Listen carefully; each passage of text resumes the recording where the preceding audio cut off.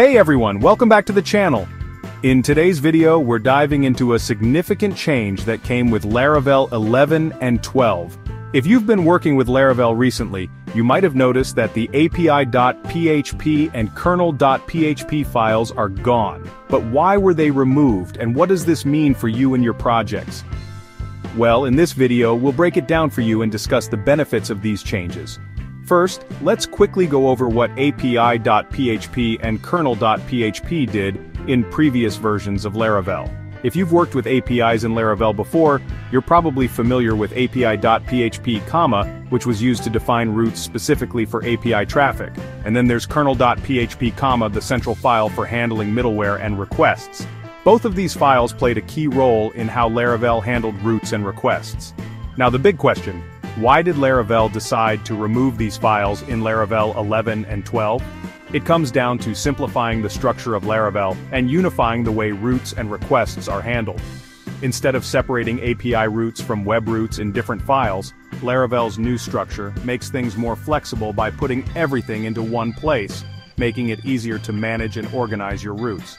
With this change, you no longer have to manage a separate api.php file for your API routes. This means fewer files to maintain and a cleaner, more organized project structure. Laravel now uses a more streamlined routing process, making it simpler to define routes regardless of whether they're for the web or for APIs. Now let's talk about the benefits of this cleaner codebase.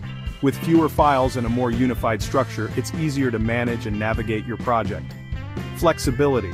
The changes give you more flexibility in how you structure your routes and middleware, especially when building hybrid applications, API plus web.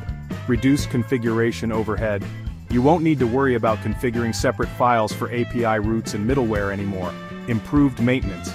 This change reduces the risk of errors that might arise from managing separate files for routes and middlewares.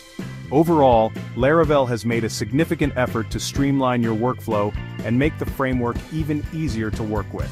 If you're upgrading from Laravel 10 to 11 or 12, don't worry.